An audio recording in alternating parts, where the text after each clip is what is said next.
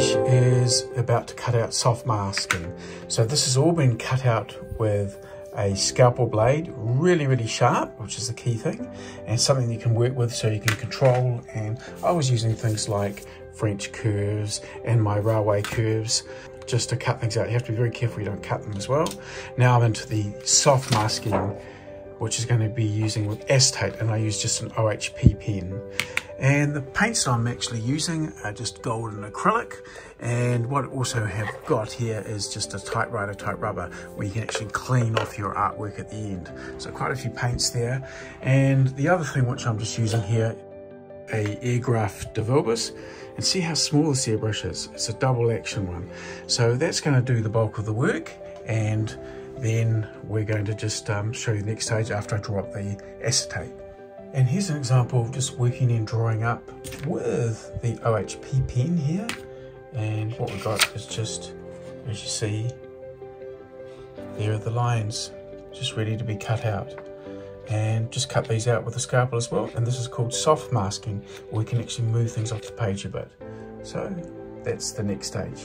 And as you see down here, here's my good old scalpel, which is number 3 handle, in this case, number 10 blade.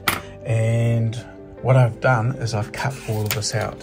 So this is loose masking as compared to the sticky tight masking. And what I'm doing now is just for the handle piece of the graphic here, if I move that out of the way, and there it is. But I've just drawn it up. So if I just mark that down here with my good old OHP marker, there you go. So good to go to the next stage, and then you can start painting. When you're actually going to take the mask off, this is the hard masking, just get your scalpel underneath, and once you can just grab it, then just pull it away. Now, as it comes off here, it's just revealing just the sections that I want to spray for this first one. Now I'm going to reuse this mask as I'm taking it away, so just take it out carefully, making sure that it's not damaged, and that's the secret. Take it off carefully in each section, and what I've got here is just tracing paper, good quality tracing paper, and when you take it off, just plonk it down on this.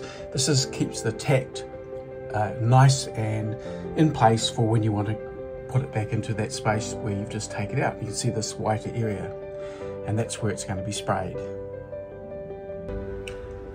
Now what I've got here is just a couple of the paints. Got a lot more to choose from, and another whole drawer here as I work through, and then my water and a good brush. So what I've got here is just 2 different airbrushes. So this one's got a cap on it, and it's actually an airbrush E, which is just a little bit bolder in terms of its needle. And this one here doesn't have a cup on it, but it's also slightly finer. And when these are tested, this is an Aerograph Devibiss, you see how fine the line goes.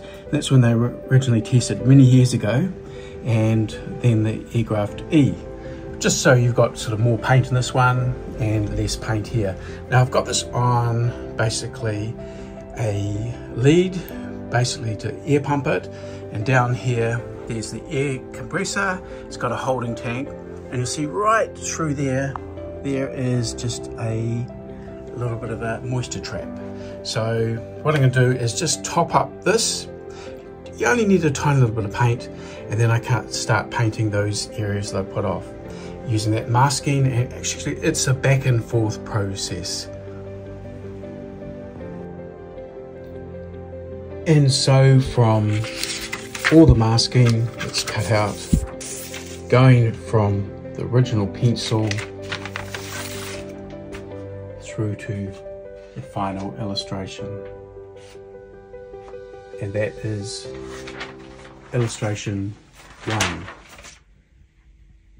Torture Treats Popsicle.